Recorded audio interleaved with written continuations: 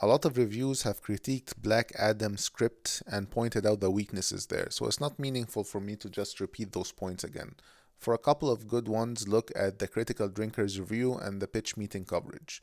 Instead, what I'll do is suggest some changes which have the potential of making the story a lot better, in my opinion.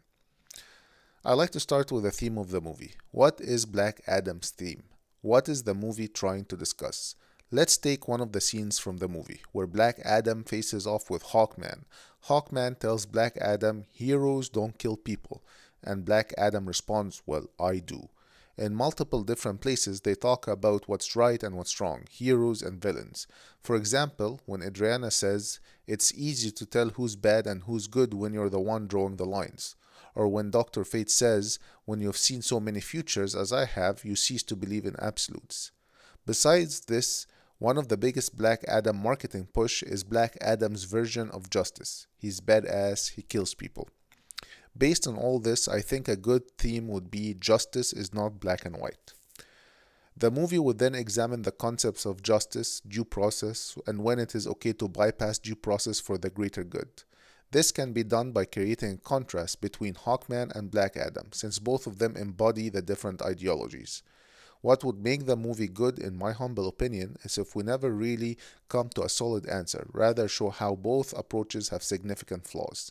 If you wait for due process, you end up with injustice prevailing and people suffering. If you shortcut and kill them all and let God sort them out, then you end up hurting people who don't deserve it. The question now is, how can we portray the theme in a compelling way? To do that, we first need to examine the existing characters. Black Adam, he embodies the alternative view on justice. In order to help people, you have to have some darkness in you. Sometimes you have to make the unpopular choices. Hawkman, he embodies the idealistic hero, the one whose goal is to keep the peace, to maintain due process, to ensure traditional justice is carried out. Dr. Fate, he's the mentor, the rock, no pun intended, in which the other characters find comfort and strength, even Black Adam himself. Adriana and Sun. I'm going to ignore the Sun character because he serves the same thematic purpose as Adriana. The only thing he adds is a connection between Black Adam's past and the present. He serves as a reminder to Black Adam of his own son, although this doesn't come out very well in the script.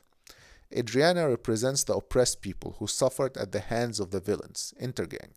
She wants justice but lacks the power and resources to actually make it happen. Ishmael here represents the evil in men. Him and Intergang serve the same purpose. They oppress the people of Kahndaq, mistreat them, and take away their freedom. I think I'm going to stop there, as these characters are the only ones necessary to drive the plot forward. Unfortunately, the theme primarily comes out via dialogue.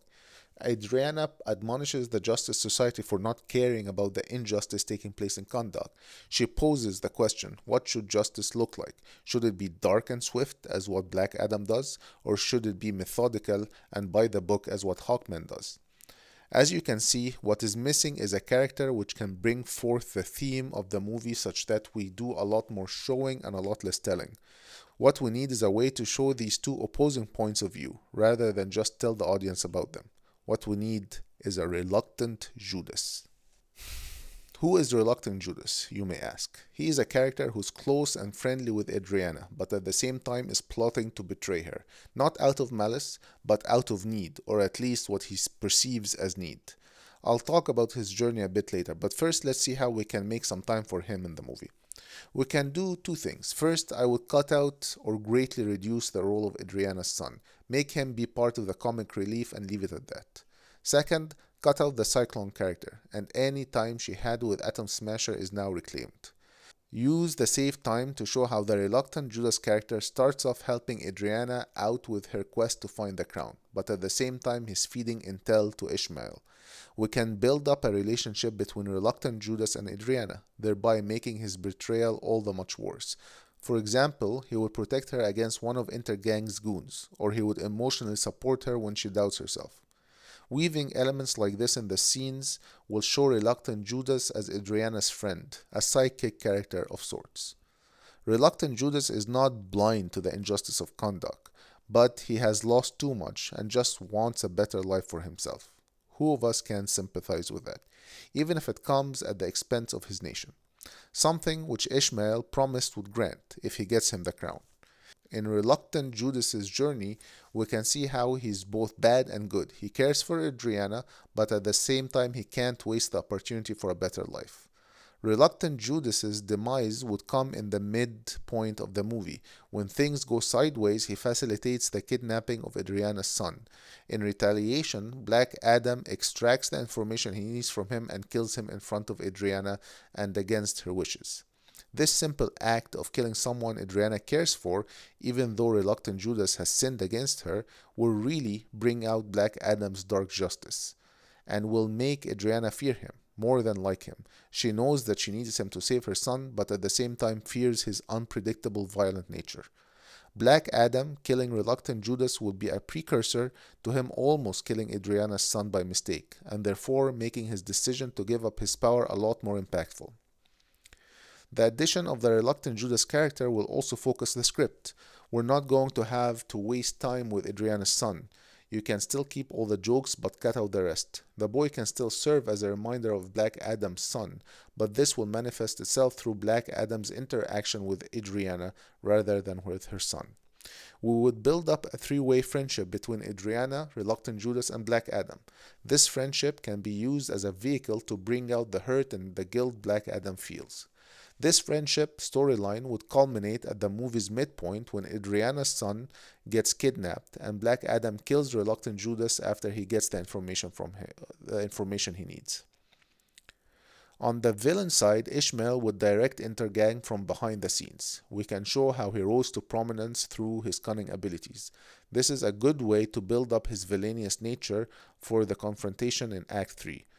Through the Ishmael Reluctant Judas interaction, we could also better understand the motivation and politics of Intergang. I would also cut down the time spent with the younger members of the JSA. In fact, I would cut out Cyclone completely and keep Atom Smasher for his comic relief. Then I would use the time saved there to delve more into the Adriana Black Adam relationship and the Ishmael Reluctant Judas interactions. Flesh out the Reluctant Judas character and make the audience empathize with his motivation. The audience won't agree with him, but at the same time they wouldn't want to see him die. Maybe they will even want him to redeem himself. And when Black Adam kills him, it also makes the audience both like and fear Black Adam for the same reason as Adriana. His actions are unpredictable. The rest of the action and main elements in the story can stay the same. Anywho, that's all from me. Over and out.